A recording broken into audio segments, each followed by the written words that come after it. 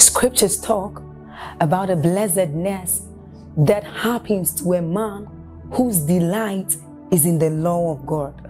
So as Psalm 1 says, it says, but his delight is in the law of God, and doth he meditate day and night. He says that that man is like a tree planted by the rivers of water, whose leaves do not wither, and who bears fruit in every season. As you're about listening to this message, we believe that your life is going to be like that man planted by the rivers of water. Your leaves are forever going to bear. And we know that your season will not pass by. You will forever shine and you will forever bear fruit. We have a lot of content to share with you. So we would entreat you to subscribe to this channel, as well as like us. Hit that notification bell to receive more updates from us, because we know that whatever content here is going to set you on course at every time. It's going to make you attain whatever stature that Christ wants you to attain. Thank you. Your oneness with Christ can afford you a measure of his grace and anointing. Number two, there is the grace and anointing that comes upon you by reason of the office you occupy. So when God calls you and mandates you and gives you an office, there is a grace that comes with that office. But the third kind of anointing is the grace that you receive as a result of properly discerning what the Spirit of God is doing per season. That one has nothing to do with you just being a believer. That one has nothing to do with you just being in whatever ministerial office. It is possible that you can be a believer, your relationship is sound with God. It is possible that you can be effective in your office as far as the calling of God is concerned, but you still may not be relevant in a particular season. This is not backsliding. This is the inability to understand what God is doing in a season and to align with it. You will find out that just because God used you yesterday does not guarantee that you will still be used today. The continuation of your being in God's program is dependent on many factors. Among them these: your hunger, your pursuit, but your discernment of what he's doing per season. Hallelujah. This is where I believe many believers miss it. They begin with God, but their inability to discern when seasons change. Because you see, like you'll be learning, every time seasons change, they come with a lot of inconvenience. And we usually do not want to make the kind of adjustment that new seasons demand. So would rather prefer to keep our tent in old seasons, whereas the grace had left. And we're unable to receive the new wine, the new grace that comes for new seasons. The Bible says the sons of Issachar, among the many tribes, sons of Jacob, that these were men who uniquely had an ability to discern seasons, to know what those seasons meant, and then to know what to do about the seasons. The Bible says the result of that state was that they were in command. Everybody had to wait for their direction because they trusted their ability to discern seasons. Once upon a time, men just saw unusual stars shining in the earth, and they thought it was just geography. What is happening this night? Why is there such an unusual glow, an unusual illumination? And yet heaven was trying to speak to the earth using the stars, and men could not discern. But there were a few people, the Bible called them wise men. They were the Magi. These were men who had been taught to read the constellations, to understand planetary bodies. When they saw those stars, they said, no, this is not just a usual glow. This is not just atmospheric bodies. They went and they searched their archives, and they found out that those stars signified that something had happened. They went to Herod and they said, Herod, we have come because we are wise men, we are astrologers. We are coming because a sign is directing us that a king is born. And Herod said, really? Call my own people to confirm. And they went and they checked and they said it is true. He said, please go and look for that king. When you find him, let me know so that I will come and bow down to him. It's amazing that God can be doing something in a season, and out of the millions of people within that territory, they are blinded completely to what God is doing. As believers, most times we are largely victims of conclusions in the realm of the spirit. We are hardly participants of the things that happen in the realm of the spirit. We just know that seasons unfold before us, good or bad. It was one man who was negotiating the destiny of a territory. Elijah, one. It was not as though there were many other people who came. One man was doing business with God. And even other prophets who were there were not even aware that something was going on. A man was negotiating with God that for 3.5 years, there would be no drought. If you were living in the days of Elijah, you would just find out that all of a sudden rain did not come. Lord, what is going on? And God says, well, because of your insensitivity, one man has decided to take laws into his hands and shut the heavens over a territory for 3.5 years. There was one woman who spent her whole life bringing Jesus from heaven to the earth. Her name is Anna the prophetess. Other people read that one day he would come, but the woman said, no, I sense that there is a season. There was a man called Daniel in scripture. Are we Bible students? I want to show you men who were able to discern that things were not just happening in their land. Daniel, understood by books. When he opened the books and he saw that the captivity of God's people had come to an end, he took responsibility and he began to pray. Can you imagine that in a whole land, God can be doing business with only one person because the rest are not even aware of what is happening?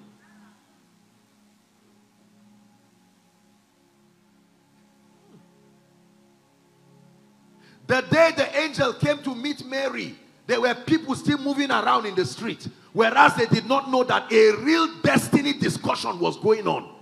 An angel comes to meet Mary and said, allow us use your womb to bring the Savior.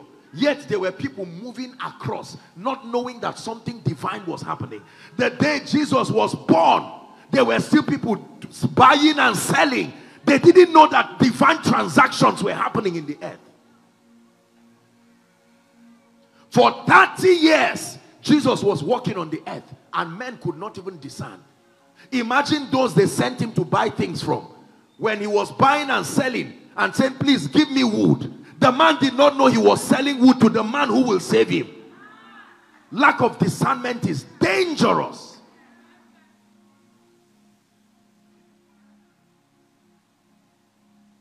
It was only John the prophet who was able to discern. When John saw him, he said, behold the Lamb. This is not a 30-year-old man. Don't be deceived. Don't let that body deceive you. That's the Ancient of Days. Behold the Lamb that takes away the sins of the world. The people who were in that crusade ground were absolutely clueless. We don't even know what you are talking about. John said, I am not even worthy to untie the latchet of your shoe. And Jesus said, suffer it to be so, that scriptures be fulfilled. He dipped him in water and brought him out. Suddenly there was a loud noise from heaven that everybody heard. This is my beloved son, in whom I am well pleased. Hear ye him. The question I'm asking you is now, how many more spiritual things are happening within our territory that we are not seeing and knowing? You just know that once upon a time, floods started going around everywhere. But what happened in the realm of the spirit that led to that, very few people will know. You just know that once upon a time, children from 2 years and below were being killed. Why they were being killed, nobody knew. But the devil was looking for only one person. One. Could it be that what is happening in Africa and what is happening in Nigeria is because the devil is looking for just one person? Where are they? One family, one minister, because they have discerned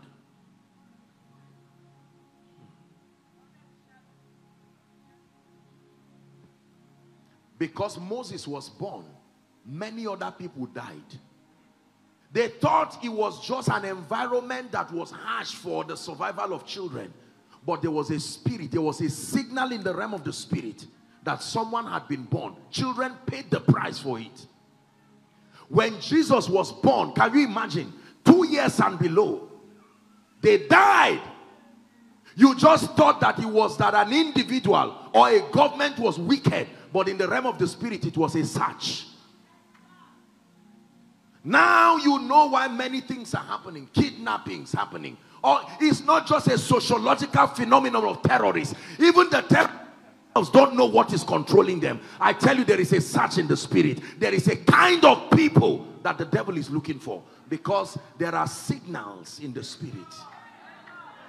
Jacob did not know that the ground he was sitting on was not just a geographic location. He lay down to sleep, the Bible says. Suddenly he saw a ladder connecting to the heavens. He stood there. Maybe it had an address where bosses would stop and pick you. And yet in the realm of the spirit, that place was called the gate of heaven. Are you getting blessed? He gave lights to signify times and seasons. 3 things happened to the sons of Issachar. Number 1 was discernment through understanding. They were a people of superior discernment. They had the faculty and the fortitude to discern. What is discernment? The quality of spiritual perception. The ability to perceive the impulses of the spirit. Discernment is akin to the 5 senses of a man, biologically speaking. Imagine a human being without the ability, look up please. Imagine a human being without the ability to see, without the ability to taste, without the ability to feel, without the ability to smell, without the ability to hear. Is that person really alive? You will enter fire and not know that it's fire burning you till you die. That's what it means to lack discernment in the realm of the spirit. The faculty of spiritual perception is so deadened that you cannot feel the impulses of the spirit. The Bible says that there were men who understood the times. The first quality we see in the sons of Issachar, very quickly, is the quality of discernment through understanding. They had built a corporate faculty of discernment, even through understanding. Number 2, very quickly. As a result of their discernment, they had the strategies for every season. This is the second quality we see in the sons of Issachar. They had the strategy for every season. In this kingdom, we win by strategies. Ask any man who is in the military that the victory of a military man is not necessarily in the vastness of the army, but the dexterity of their strategy. Are we together? Number 1, discernment through understanding, the sons of Issachar. Number 2, the strategy for the season. Not the strategy for the seasons past. The strategy for the current season. Number 3, the third quality we see in the sons of Issachar is dominion and leadership. Leadership means they were always ahead by reason of the strategies that they had. The other nations, the other tribes had to wait for them to take the lead before they followed. That if anyone wants to walk in the similitude of the sons of Issachar, this then becomes your assignment. To number 1, develop the faculty of discernment through understanding. You see, this book is a compendium of mysteries. Please look up. You may have heard me say it in my teachings, that just because the Bible is opened does not mean it is opened. Just because you can flip it open does not mean it is open. There is a seal that unlocks this. Because the Bible is a compendium of secrets. And just because you open and you are reading does not mean the light from it is coming to you. Are we together now? Yes. The secrets of the kingdom are hidden here. And until the Spirit of grace opens your eyes to see, it says, open down my eyes. Was he blind? But he said, open down my eyes that I may behold wondrous things out of thy law.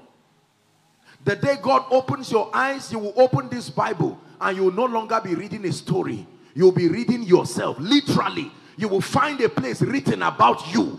You will know that no one has fulfilled that prophecy yet. Listen, let me tell you something. I hope I can preach. Can I be? It is not every prophecy here that was fulfilled in time past and is just informing us. There are prophecies here that there are men on earth who will fulfill it. One day you are going to stumble across a scripture. When you read it, you will know this verse is for you. Not prophetically, directly. This one is a verse about you. When the messianic prophecy was written, Isaiah 61, yes, prophetically to the church, but it was written about a specific individual. When Jesus came, are we Bible students? In Luke chapter 4, the Bible says that it was given to him the scroll of Isaiah. He opened it to read and he said, the Spirit of the Lord is upon me, he said, for he hath anointed me to preach glad tidings to the meek. He had sent me to bind up the brokenhearted, to set the captives free, etc. When he read it, he said, this day is this scripture fulfilled in your eyes. That means the one this was written for has come.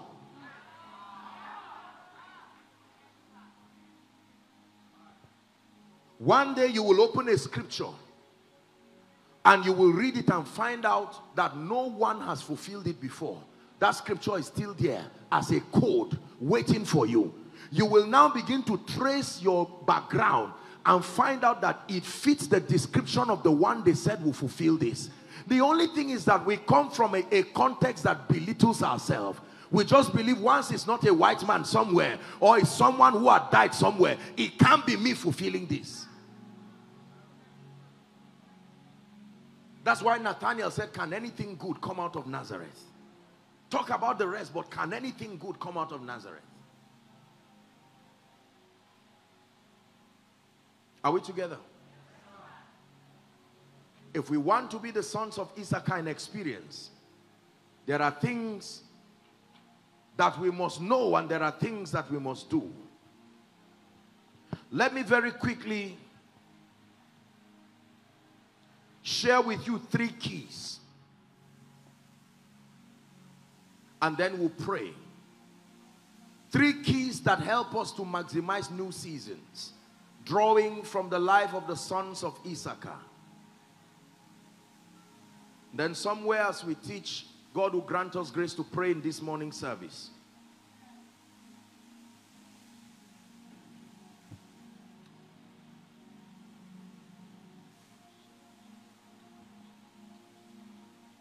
I have seen, with all due respect, I have seen great ministries.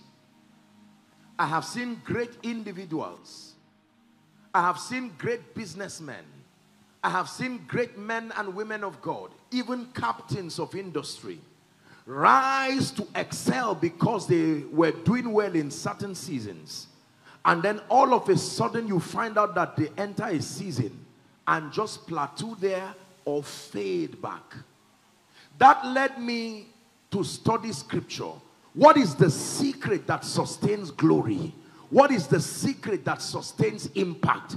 Why do people miss seasons? And some of them are not sinners, sincere people. And yet you find out that this one was once great, was once anointed, was once impactful. I didn't want to live that kind of life. And I had to go to scripture to say, what is the secret that really sustains people transgenerationally? Are we together?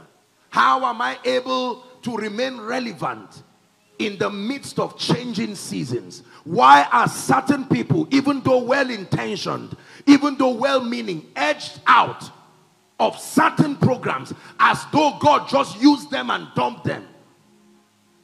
Please pay attention to what you're about to learn. 3 very powerful keys. Number 1.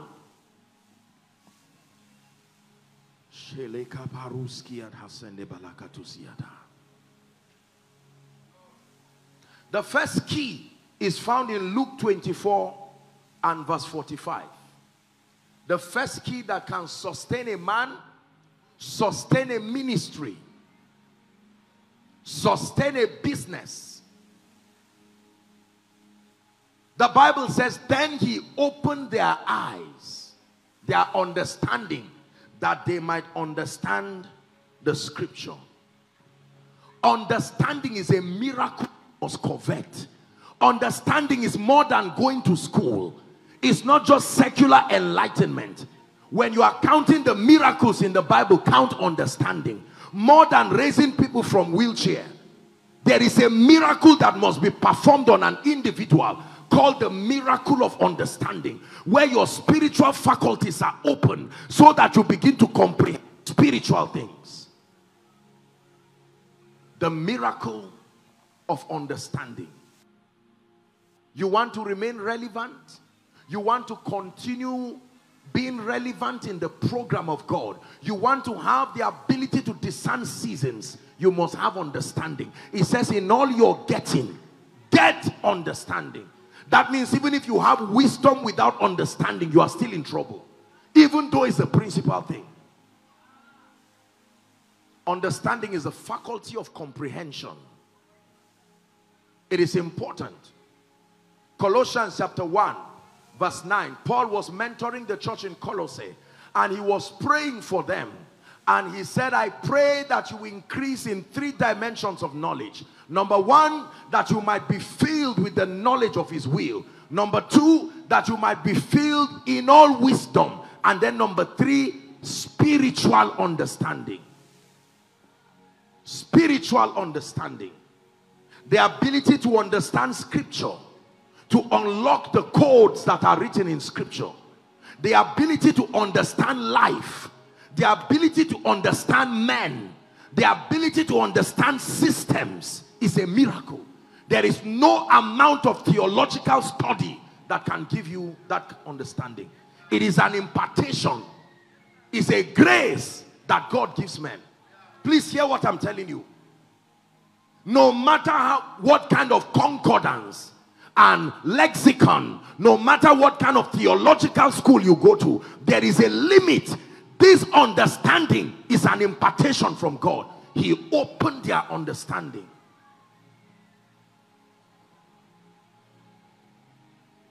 So that you are able to see what men are just looking at. Understanding. So you are able to read the handwritings on the wall when they think it's just a finger writing. Understanding. When understanding comes upon you, you open your Bible and you can read 1 verse for 1 month. And yet you are not done. 1 verse. Not just a chapter running to finish the Bible. 1 verse. You are drawing from the depth of that verse. And you are wondering why people read it casually. Understanding is a miracle.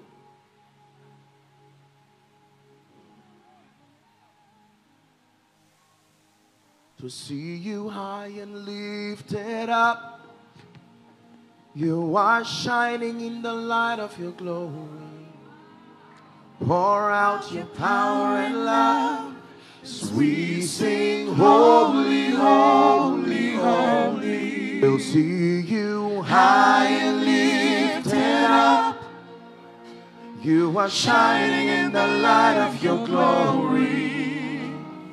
Pour out your power and love as we sing, holy, holy, holy. Here's the prayer now.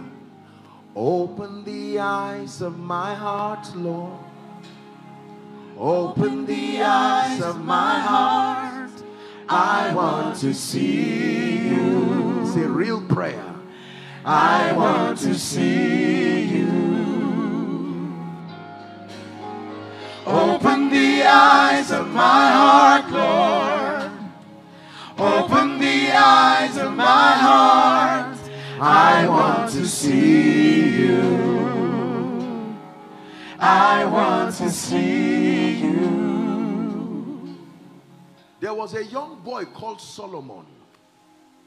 Listen, we talk so much about him, but let's recap on the miracle that happened to him. He was not a wealthy man. He was a man of understanding. When he offered 1,000 burnt offerings, the Bible says, and Solomon loved the Lord. He offered 1,000 burnt offering that night.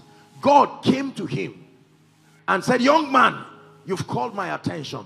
What do I give you? Here's what he said. Lord, I am young and I am ignorant. I don't trust my foolishness, and I'm not ready to write any story about my foolishness. I pray for one thing from you, not the life of my enemy, not cars and monies. This life is a hidden code. Give me the key. This is what Solomon asked. Don't open the door for me. Give me the key. Ministry is a code. Give me the key. Influence is a code. Give me the key. Men are mysteriously complicated. Give me the key. And God looked and said, who taught you this? Who prepared you for my coming? That you did not ask for the life of your enemies. Just because your enemies are dead does not mean your friends will help you. Oh no. Enemies are not the only dangerous people.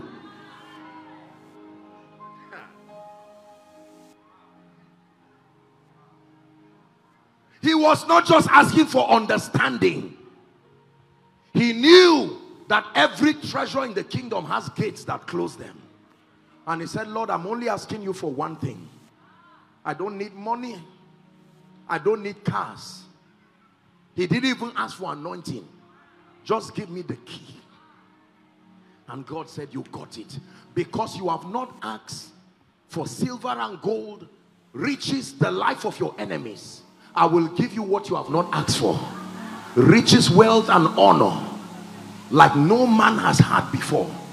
Let me tell you this, brothers and sisters. If you fast for understanding, you were right. Understanding is that powerful. Understanding is not just knowing how to speak. No, it is, how do I put it now? Life is a code. Ministry is a code. Influence is a code. You will just be seeing things happen. What your eyes see is not the only thing happening. It's like driving. I can buy a car and give you. You drive it, you will be surprised you will crash land. It's still your car. When you watch a professional drive, there are many things you will not see happening until you sit down on that car and try it. There is something you must know about men. There is something you must know about ministry. There is something you must know about wealth and prosperity. There is something you must know about the anointing. There is something you must know about longevity. There is something you must know about grace. There is something you must know about being a voice. There is something you must know about transgenerational relevance. There is something you must know about the hearts of men. The miracle, the key that holds that is called understanding. When I found this in my life, I vowed that I would never chase mundane things. Money, influence, power, nonsense. Stay with understanding and watch the lifting power. When God gives you that miracle, he opens your faculty to comprehend spiritual things. This was my hunger. I didn't know that was what Jesus did to me when he appeared to me. I thought it was just an impartation. Until I read my Bible, that the entrance of thy word giveth light, and then it gives understanding.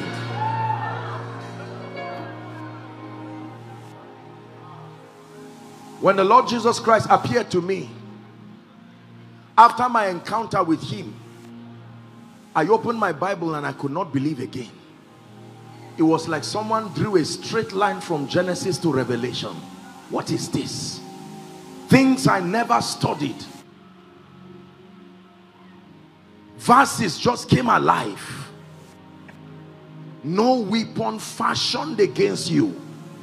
So weapons don't just come, they are fashioned. To fashion a weapon, you must study who you will be using it against. So before Satan designs a weapon, he arrays your spiritual understanding and your ignorance. He uses all of them as the tools to fashion what he will use against you. And the Bible says there's an immunity, that when these weapons are fashioned, there is only so much Satan can see. There are other things he cannot see. No weapon fashioned. Not no weapon used. The weapon used for me will not be used for you. Satan is that smart. He fashions weapons. When he sees that you do not know anything about finances, that becomes a chief tool, comes the poison on despair that you will use in your life. No weapon fashion. Listen, I'm challenging you in this 14th anniversary that when you go back home, you must cry for understanding. Lock yourself and say, Lord, I am tired of guessing. It is clear that this is not how it works. Grant me grace. Grant me grace. Are we blessed this morning? Please lay your hands on your head in 1 minute and cry before the God of your salvation. The miracle of understanding. Someone is praying. Please pray. Please pray.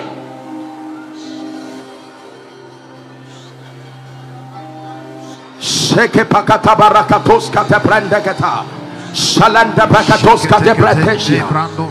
man of God, pray. The next level of your ministry is dependent on the opening of your understanding. Then open ye their understanding. Are there people of prayer here?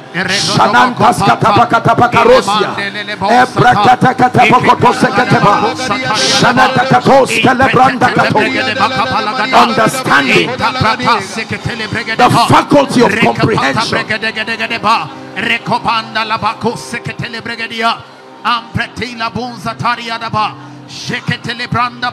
Hallelujah. Look up, please.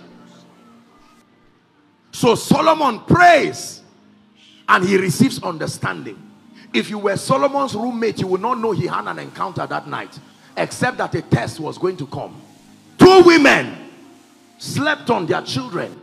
Is that true? One killed the child and quickly replaced the child. Brothers and sisters, we're not doing a long Bible study, but I want you to think. Is it really true that 2 women can replace their child, and yet by morning they don't know which child is there? It's talking of more than children. This is not just about physical children. There are parents here. Even in the dark, you know your child. It's more than children. A child is anything that comes out from you. And the Bible says one died and the other one was alive, and there was contention between 2 of them. Is that true? And then they come to this man who now had received understanding. This was a litmus test of his understanding. Watch this. Sir, they said, we were sleeping together with our children. One killed the child and replaced the child. And he sat down. He looked. The Bible says he drew the sword. As soon as the word of God was introduced into that situation, the truth came out. Immediately, when he drew the sword, he said, okay, I will kill this child. And the real mother with the child said, okay, no problem. He was using the quality of selflessness to know who was the real mother. Because the character of Satan is that it will always be attached to selfishness. So he said, whoever is free from selfishness must be the real owner. So I will use the word to test it. And the only way to test it is to use death. Death means you have no reputation again, nothing to protect again. And he said, yes, let the vision live. Even if I die, he said, the vision is yours. Let the ministry live. Even if I die, even if my reputation goes down. And he said, truly you are the giver of this vision. Listen to me. He used the miracle of understanding to divide and decipher between complicated issues, and his fame went abroad. People listened to him and said, this is not the Solomon we know. Something has come upon him. I'm speaking to someone here that after this service, in the name of Jesus, may this grace come upon your life. May it be evident before everyone that this grace is upon you, in the name of Jesus Christ. Please sit down.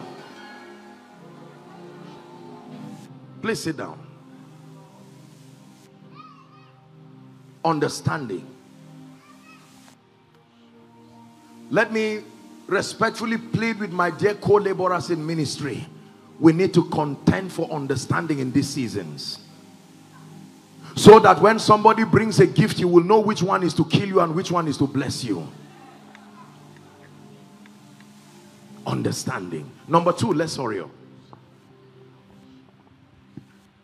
The second key is found in Joshua chapter 5. Long reading, but please be patient with me.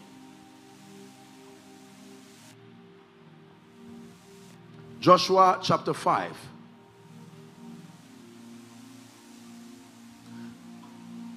And it came to pass when this and that and that. Please, let's go to verse 2. Joshua chapter 5. Now watch this. They had come to Jericho now. They were preparing to conquer Jericho. Are we together? The Lord then gives a very strange instruction. Verse 2. And that time, what time?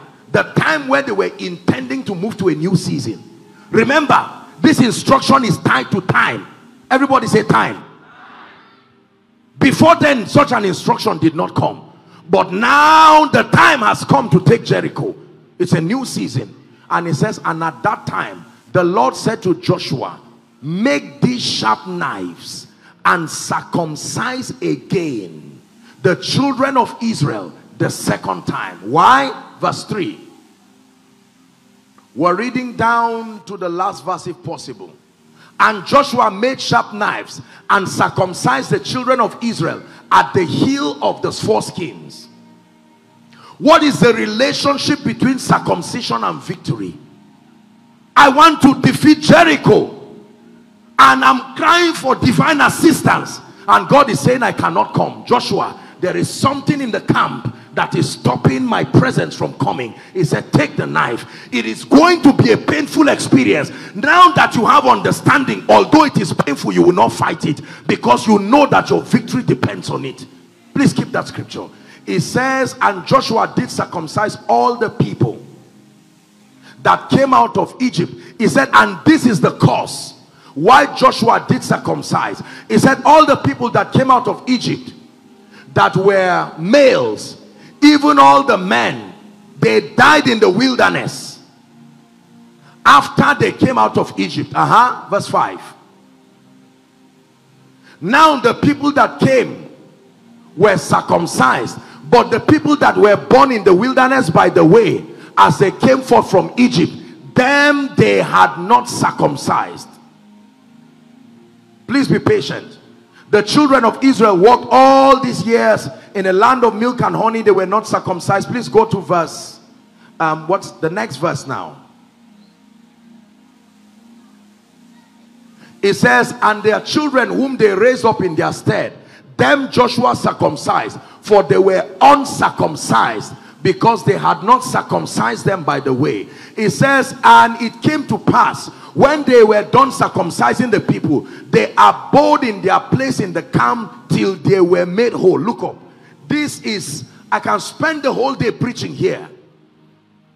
We're talking of relevance now. God, show up to help us. And he says, no. In as much as I want to come, the people you admire did something that made me partner with them. I do not see that thing in you. The mentor that you are listening to, I'm not just visiting him and giving him miracles. There's something that happened behind the scene that you are not aware. If you want to produce his result, let me introduce you to the process. Number one, circumcision. He said those who left Egypt, they left with an ordinance of circumcision, but because of old age they died. Now you young ones, you think it's just about power. Sit down, let me teach you how it happens.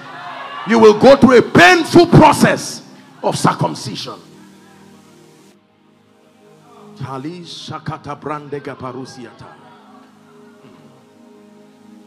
Notice a few things about circumcision. There is no hurrying. After the circumcision, after that circumcision, you may not have ministerial invitations for a long time.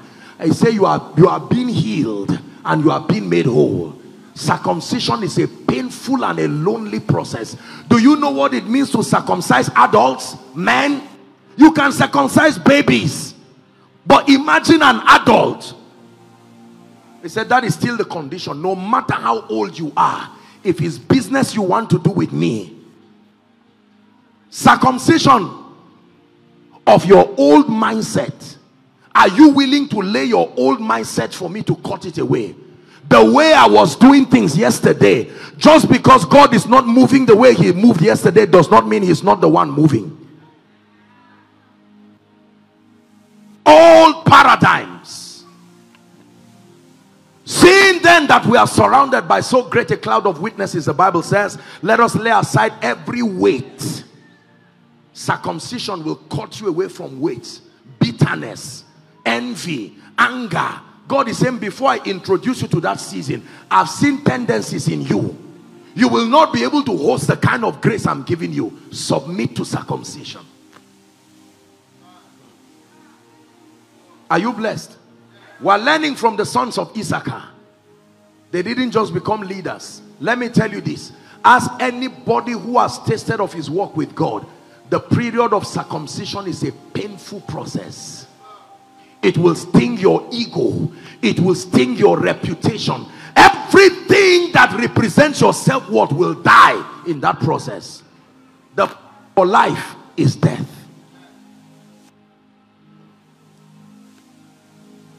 I hope we're still together. So one day God gives you a painful instruction and says, for the next 6 months you are not preaching again. Ah, God, how about my reputation? Do you want people to think I've backslidden? He says, well, you can choose to defend yourself or you can choose to walk with me. One day God will wait until all your arrears has been given to you. Then you will hear the instruction loud and clear. He will use a vision, he will use a dream, he will use prophetic confirmation so that you can't say you didn't hear. Take your Isaac and you drag it to the altar like a funeral and drop it there. It's not about money. He's killing something in you. Show me any man that God is using. If they do not have a history of circumcision, run away from them. Run quickly. Forget about what result you are seeing. Run away quickly. Circumcision is what guarantees that what you are seeing is real.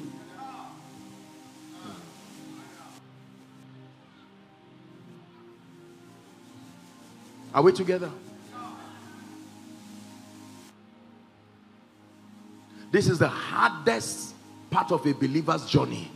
Because at that time, God is not even entitled to talk to you. That is the time when you will be counseling others. As soon as they come, your prophetic antenna will open up. You will counsel them. As soon as they go, you will say, Lord, about my issue, and you will not hear anything again. There is a circumcision going on.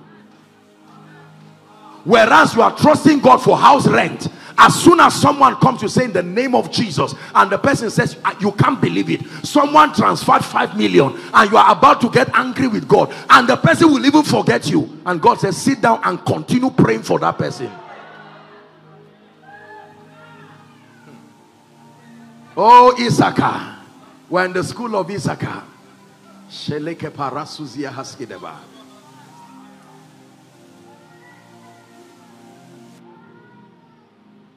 Yes, sir. Where God will give you an instruction. You just bought your car, just about when you are dancing around it, God will say it's not your own. No, you've not yet bought your car. This one you bought, go and give it to so person. You will reject that spirit, you will cast it, you will bind it. God will say, I'm still the one. Once have I spoken, you will keep hearing. Some of you, as I'm speaking to you, that's the season you are in now. I'm helping you interpret the seasons. Lord, what is wrong? The more I pray, it looks like there are attacks. I just want to have a sound sleep. I had a busy day. 12 on the dot, the Holy Ghost says, wake up. There's no sleep for you again. And you have something to do in the morning. Where are you going with me, oh God? What is the name of what you are doing with me? Am I the only one? Welcome, oh son of Issachar, to the place where he makes men. It's a place of circumcision. God tells you as a lady, he has a great destiny for you. Just when a nice guy is standing to say hello, you hear a voice from heaven. Say, you better leave that gentleman now. I told you your womb is going to bring a prophet. Stand aside. And you say, God, this is how you want to make my life useless. Let me tell you this. That is why there are only few people that eventually emerge. You see how painful the process is. Not everything in the kingdom is a gift. There are things that are rewards. Rewards for passing through. This is what people go through. When you talk about them, whether in private or public, God will punish you because there is blood dripping on their altar. Are we blessed? God, you are calling me to be a prophetic worshiper to the nations. And God says, for the next 2 years, all the songs I give you, write it, but you will not produce anything. You will not honor any invitation. He can give you an instruction. All the invitations you go to, don't collect one honorarium. Return it back to them. Your motive will keep being purged.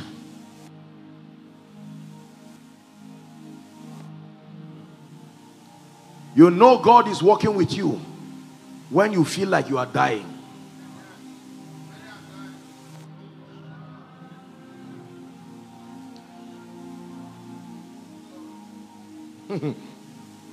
Joshua chapter 6. Let's talk about the last point and then we'll pray. Is God blessing us? The third key that I want to introduce to us is found in Joshua chapter 6. After that season of circumcision, as painful as it is, as God grants grace and the healing occurs, then a miracle begins to happen. Joshua chapter 6. From verse 1, please. Now Jericho was shut up because of the children of Israel. None went out and none came in. Look at this kind of place of bondage. Nothing goes out, nothing comes in. Next verse. And the Lord said unto Joshua, see, I have given into thy hand Jericho, and the king thereof, and the mighty men of valor. Verse 3. And ye shall compass the city. Look at this. This is now the strategy for the new season. Are you seeing now? Supernatural strategy came when circumcision was done. If they had tried to fight the people in Jericho, they would be using a wrong strategy. Understanding led them to a season of circumcision. I didn't have time to read. Please read verse 5, chapter 5 from verse 1 to 15. So that you can understand the whole context. Because after the circumcision, suddenly Joshua sees an angel, the captain of the Lord's army, who said, now I am here to come and partner with you. Let me reveal to you the strategy that will bring Jericho down. You want heaven to assist you? You want encounters? You must pass through that season of circumcision. Listen, God calls you to be a kingdom financier, and He tells you you will be a billionaire. And for a long time, people even look at you and say something is wrong with you. One day in your place of fasting and prayer, when your circumcision is done, His Majesty will come to you and say, get a notebook. I want to give you my strategy for your rising. Write. You will write what looks like a foolish statement, but that's what will lift you to the point where people will think you are holding something. And they are right. They are right. It has to be something lifting you.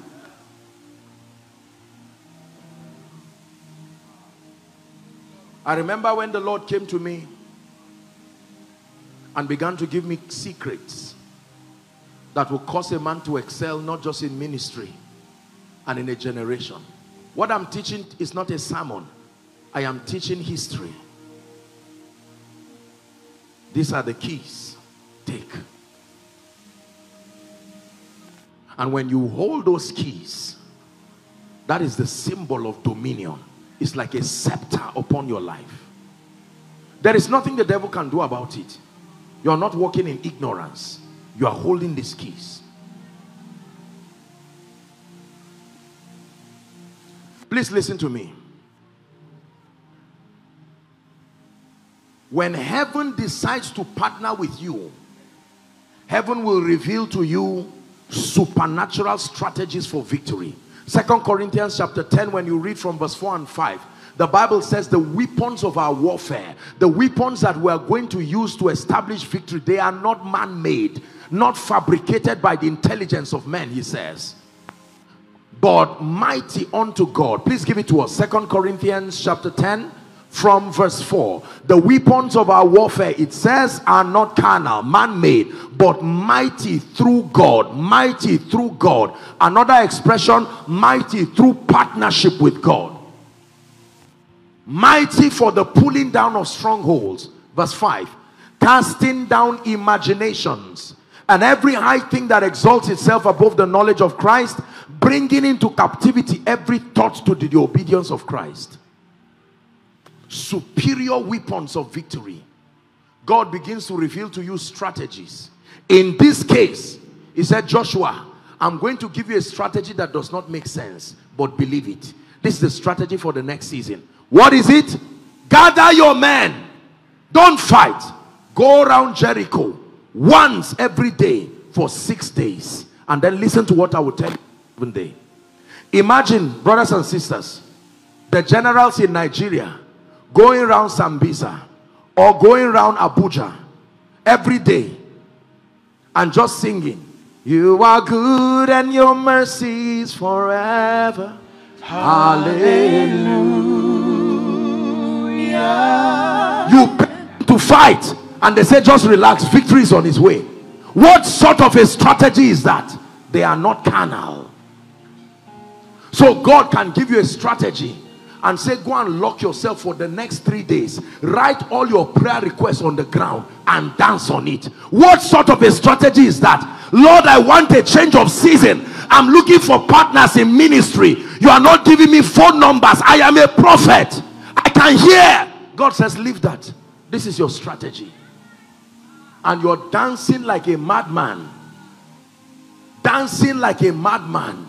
And while you are dancing, somebody is waking up from his bed. Because the strategies are, let me tell you this, divine strategy are, they look deceptively weak until you see the power that is contained in them. Go around Jericho. Do you know the Bible says 5 chariots could sit on the fence of Jericho? That means even if it falls, it's still another fence. 5 chariots on a fence. And yet a man begins to sing around it. And then on the final day, it says, now you will go around 7 times. And after the 7th time, there will be a shout. It's called the healer. The highest praise. At the instance of that shout, listen please, a miracle will happen. And they went round and round, and then they lifted up their voices. Watch this, people of God. When they shouted, the Bible says that the fence, it did not just fall, it sank right down. The fence sank down. Victory, cheap victory, because of divine strategies.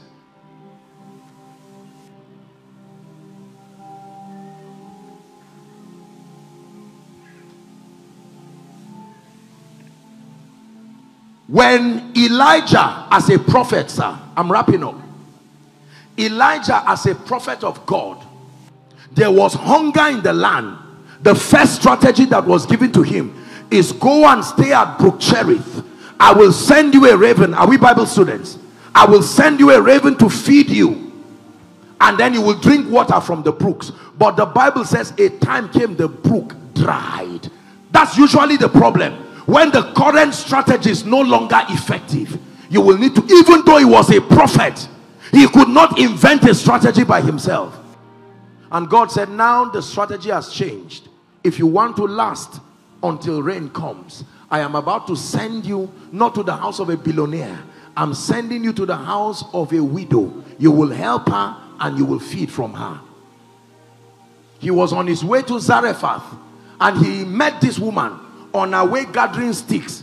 He said, woman, bring me water. Make me a morsel of bread. She said, I'm about to make the last one and die. He said, not so. I'm here on an instruction. It's a new season for two of us. It's a new season for two of us. The Bible says she ate from that and lasted. Brothers and sisters, ask successful people. Tell you the foolish things God asks them to do. Ask your pastor. Ask your bishops. Ask everyone who is a leader. The pastors in this ministry, the branches. Ask your bishop. Ask his wife. They will tell you at a point in their life, God gave instructions that did not make sense. They obeyed those instructions, from dancing around to shouting like mad people, to emptying your account, to fasting for no reason, to praying. Weapons of our warfare are not carnal. If it makes sense to you, it most likely may not be God speaking. God talks to you like he's talking to himself. So if you analyze his speakings from the standpoint of intellect, you will find out that it does not make sense.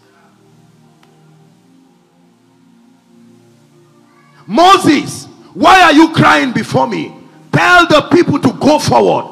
Go forward where? Imagine that you come and tell 2.5 million people, walk on water and go. But that was a strategy for their victory.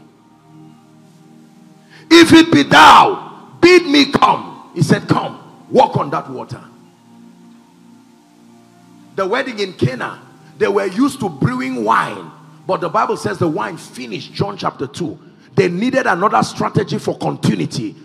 Embarrassment was going to happen in that feast now. People were thirsty, they needed drink, but there was no wine. And he said, gather 6 vessels. Another strategy. Fill it with water. Then he now decided to embarrass them. Fetch the water and take it to the rulers.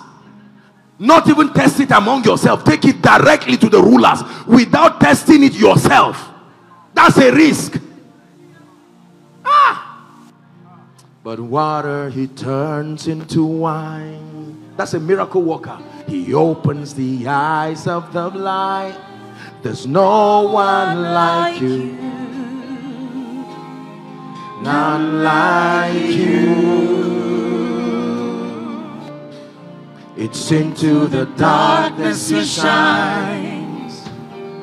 Out of the ashes we rise. There's no one like you. None like you. Listen, the reason why many of us may have marked time in certain seasons is because even though you have submitted to circumcision, your ego, you have not gotten your ego out of the way to have the flexibility to obey divine instructions. Divine instructions are very embarrassing. There's no time. I would have given you a few of the senseless instructions that God has given me in this life. Very unreasonable, but they contain mysterious power that works within them.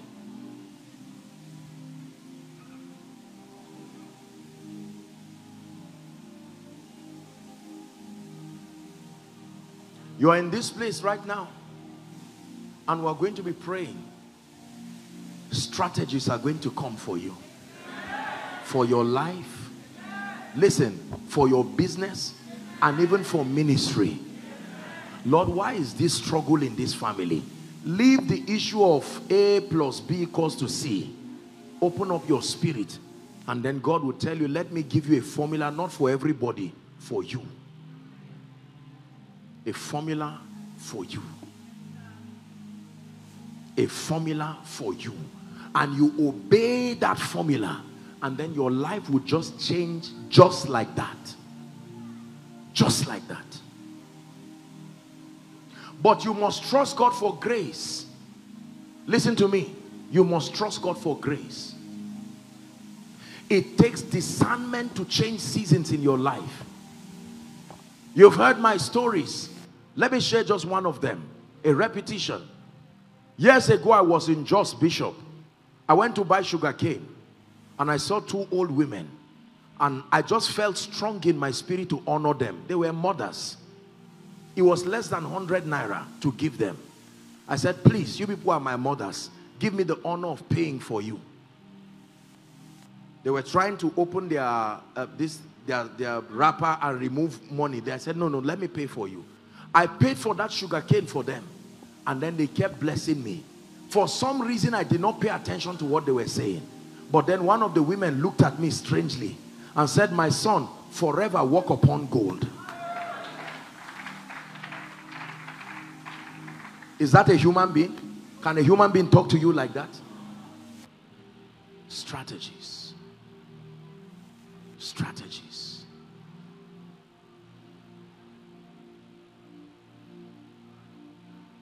There are some of you, you may find out that nobody is rising in your family.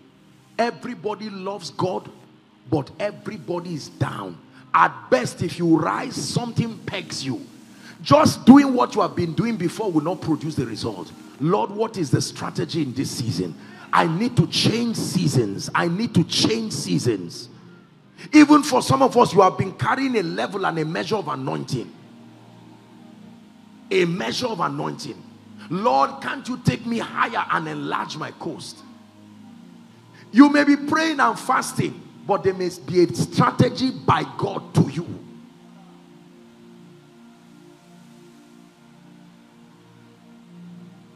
We're about to pray. I sense the grace of God in this place.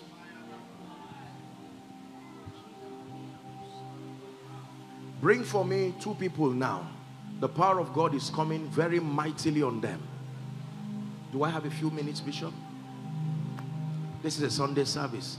I just saw light. There is such an unction that is coming on two people. Please let me have them here. It's an anointing. I'm seeing that the Lord is breaking. Please. Once that happens, I want you to bring them. The power of God is moving two people. It will come upon them. Please carry them. Just bring them to the front here. We're going to pray. And if our God is for us, then who could ever stop us? And if our God is with us, then what can stand against? And if our God is for us, then who could ever stop us?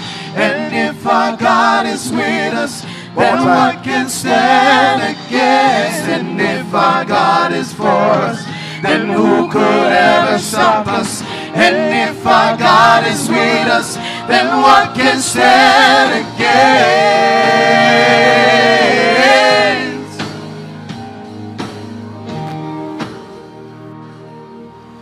Hallelujah. We're praying. Who is Josephine? Is it Josephine? I'm hearing the name Josephine. Is there someone with that name? Josephine. Josephine. Josephine. Who is that? You are wearing like green or lemon. Josephine. Is there someone like that? Josephine. What's your name?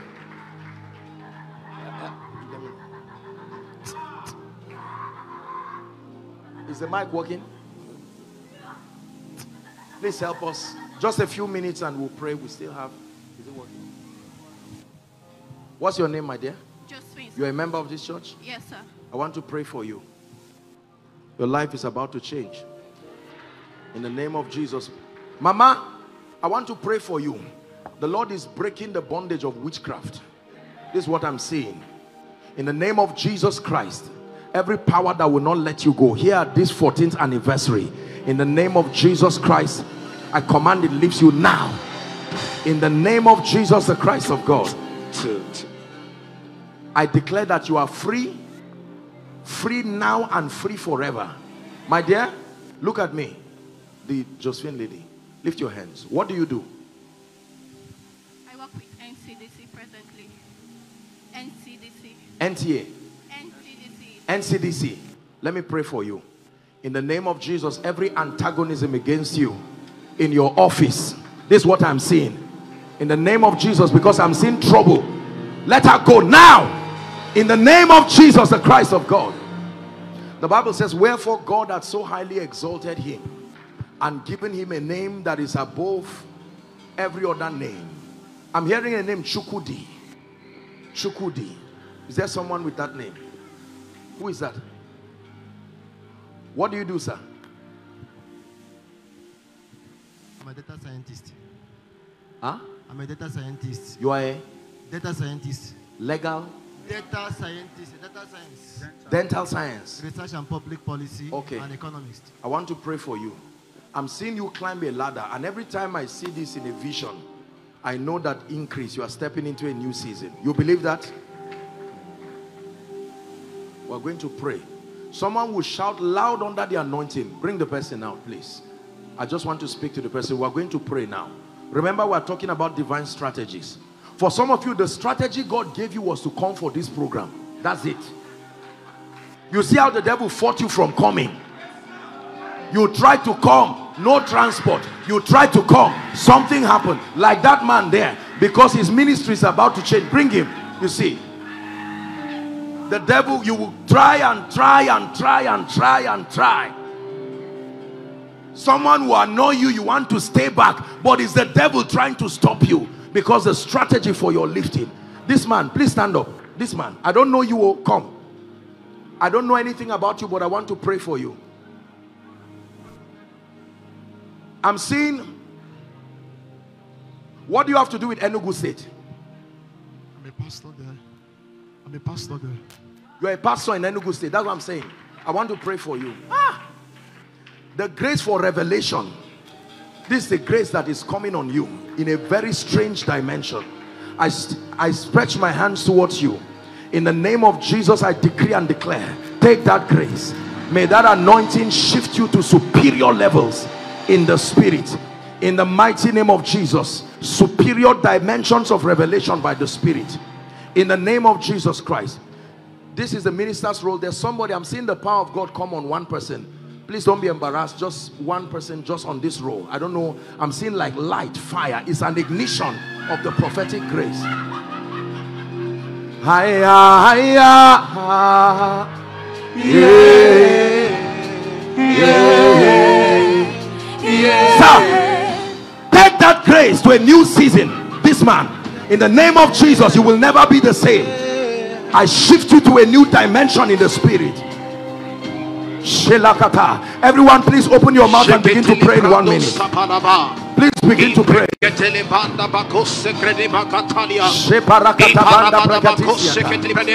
to pray. It's a new season. It's a new season. It's a new season.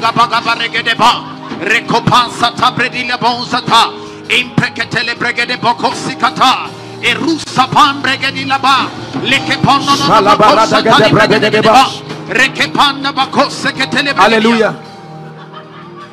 New season. That oil, look at me, sir. Shout Jesus as loud as you can. Shout loud Jesus as loud as you can. I release you into a new level of grace by the power that raised Christ from the dead. You will never be the same again, in the name of Jesus Christ. My friend, what do you do? Ministry, sir. Ministry. You are doing ministry. Yes. Your own ministry? Yes. Where? Well, it's an international ministry at the moment. Don't feel bad. I'm seeing chains all around you. Amen. This is what I'm seeing. And the Lord is saying to set you free. I stretch my hands. Take that grace. Take that fire. Go back with signs and wonders. I open new horizons by the Spirit. In the name of Jesus. Grace to do ministry with integrity. May the Lord anoint you. In the name of Jesus Christ. Please lift your voice and pray. Father, the kind of circumcision that must happen in my life and my destiny in this season, let it come upon me. Lift your voice and pray. Is someone praying?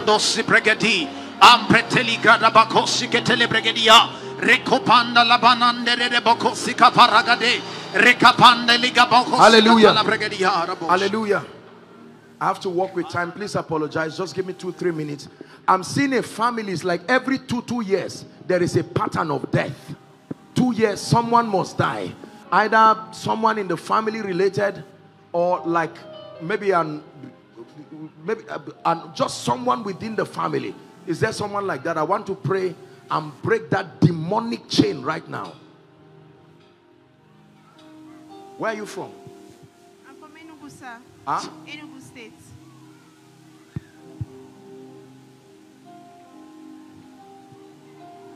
I'm seeing someone you've been looking for admission for 1, 2, 3, 4. You've written JAM. This is like 5 years or so. 4, 5 years you've been searching for admission. Is there someone like that? I want to pray with you very quickly.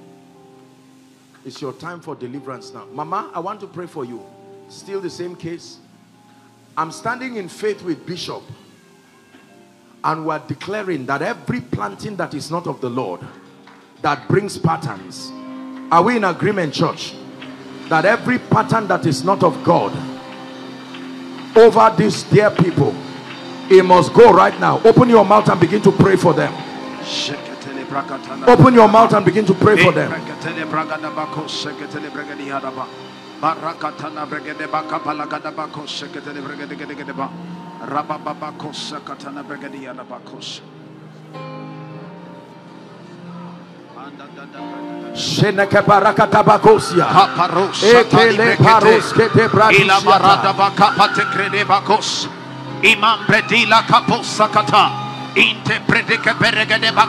Now hear me.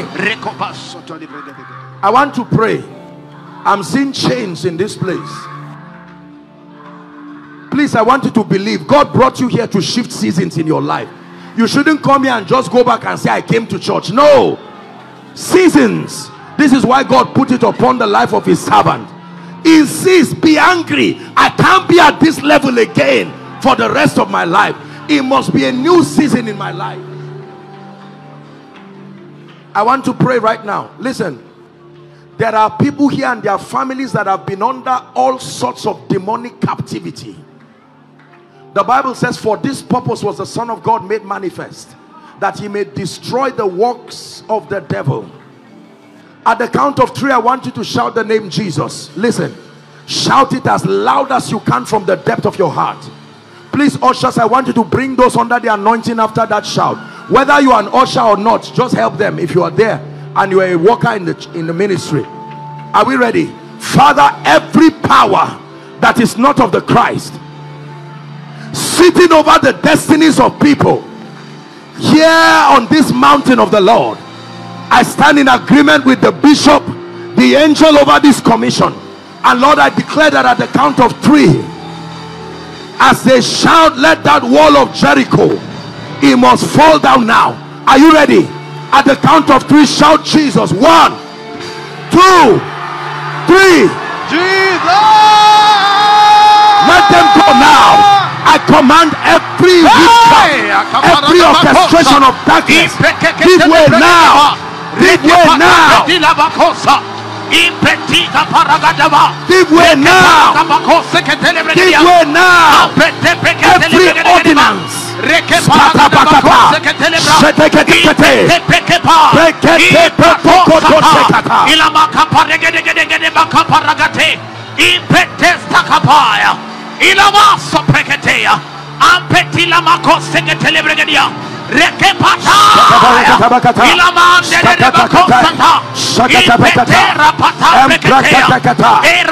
Lift your voice and pray.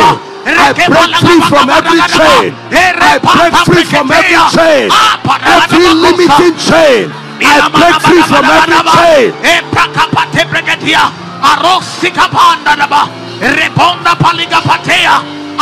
Bring them out. Bring them out.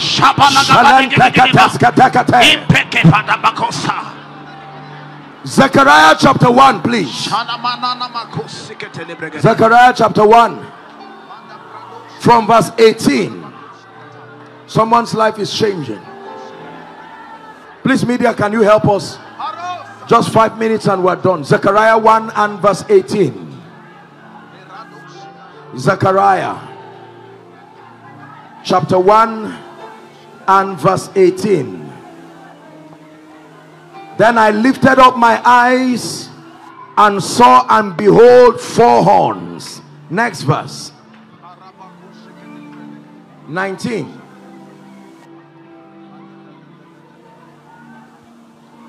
And I said unto the angel that talked with me, what be these? And he answered, he said, these are the horns which have scattered Judah, which have scattered Israel, which have scattered Jerusalem. 19. 20 now.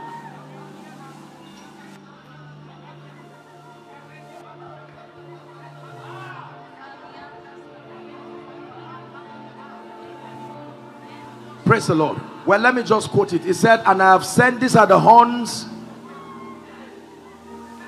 Okay, let's go to 21.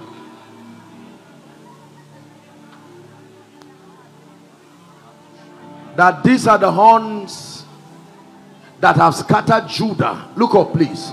So that no man did lift up his head. But I have come to fray them, to cast out the horns of the Gentiles, which lifted up their horn over the land of Judah to scatter it. There are horns that insist that people don't rise. There are horns that insist that families don't rise. Madam, that woman at the back there, lift your hands. You, yes. I'm seeing light coming to you. This woman, yes. No, the one looking at me now, lift your hands. I just saw light coming to you. In the name of Jesus, I declare that everything that will not let you go, help her. Everything that will not let you go, help her, please. My God, he must let you go now.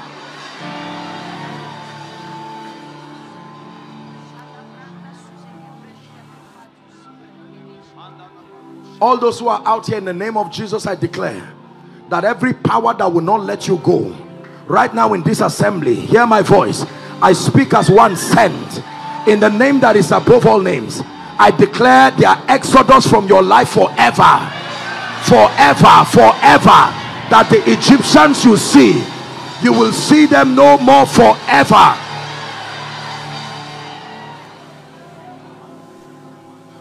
What is this that you are holding, my friend? What is this? Huh? You are looking for a job. Where? What is your name? Do you believe in miracles? Give me your credentials.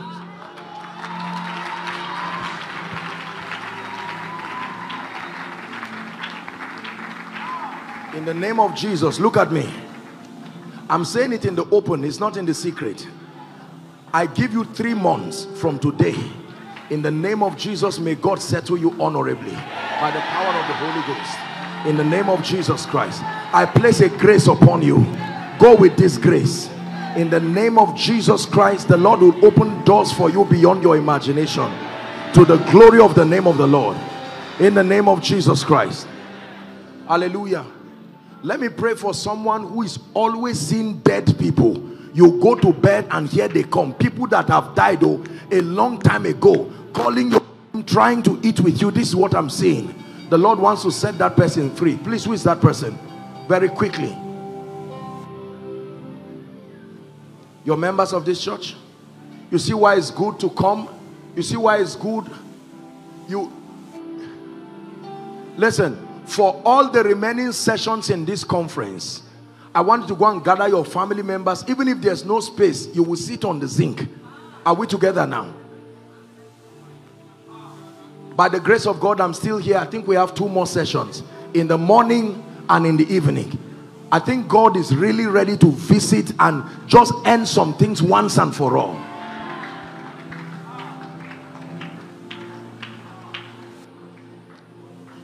My sister, look at me. I'm looking at you, and in the realm of the spirit, I'm seeing a veil all over your face. This is what I'm seeing. That you are looking at someone physically, but in the realm of the spirit, you are not seeing a face.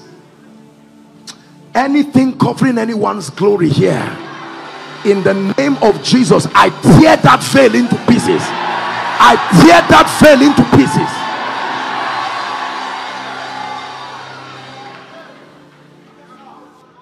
Hear me. The living has nothing to do with the dead. It is appointed unto men to die once, after that the judgment. Whoever has died, no matter how close the person is, they are gone and they are gone. There is a partition. Hear me.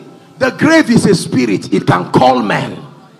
It can call men in the name that is above all names. Here at this church, every one of you who the spirit of death and the grave is trying to call, or trying to call love,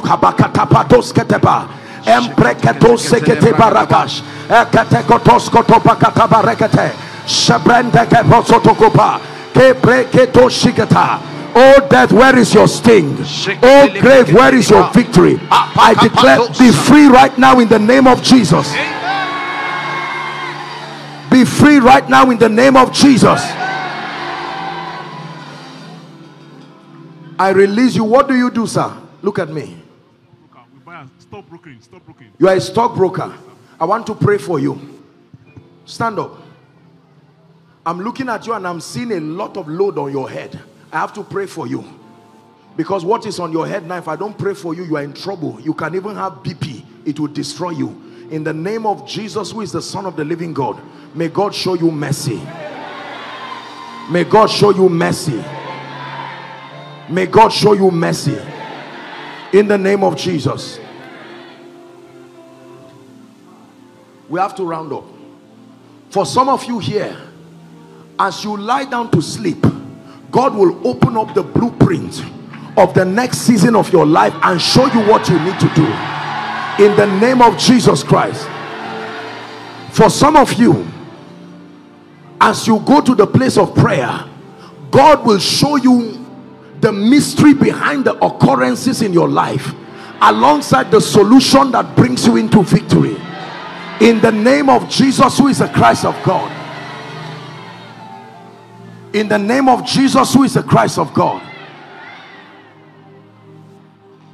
Everything that is dead in your life, hear the word of the Lord. I declare that it comes back to life now. Help her, help her, help her with the child, please.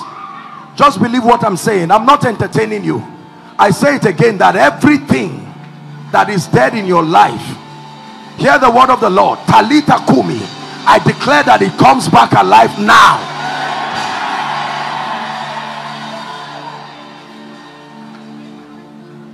And every door that has refused to open, that door has been before you for many years, and yet it will not open. In the name of Jesus, we scatter that door right now.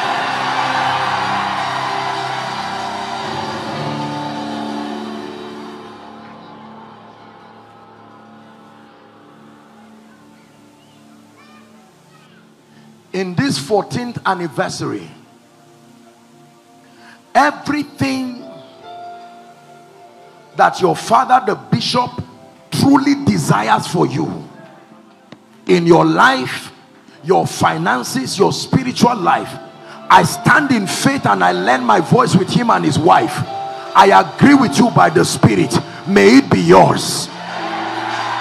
Let victory be yours. Let increase be yours.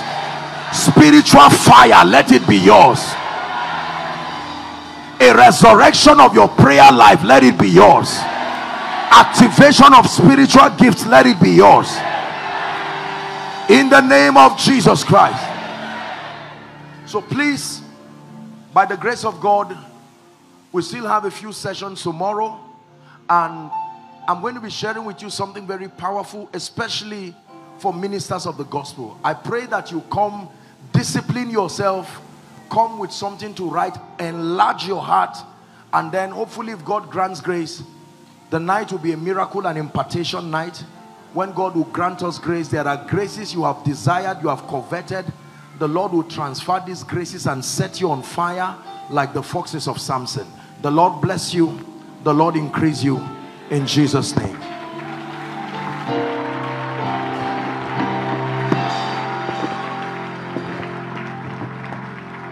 Hello. Scriptures exhort us from the book of Proverbs. It says, my son, attend to my sayings, incline thy ears to my words. Let them not depart from thy eyes, and keep them in the midst of thee. As you have listened to this message, we believe that you are going to reap the blessings thereof if you attend to these words as well. That you will keep these words in the midst of your heart. That no matter the circumstance, your eyes are going to be fixed on these words. And as you have been blessed, we will tell you to share this message. Be an evangelist by sharing to others to be blessed. And then subscribe to this channel for us, because we have loads of videos, we have loads of content that is going to make you blessed, that is going to set you on course, that is going to set you ablaze. And don't forget to like for us. Thank you.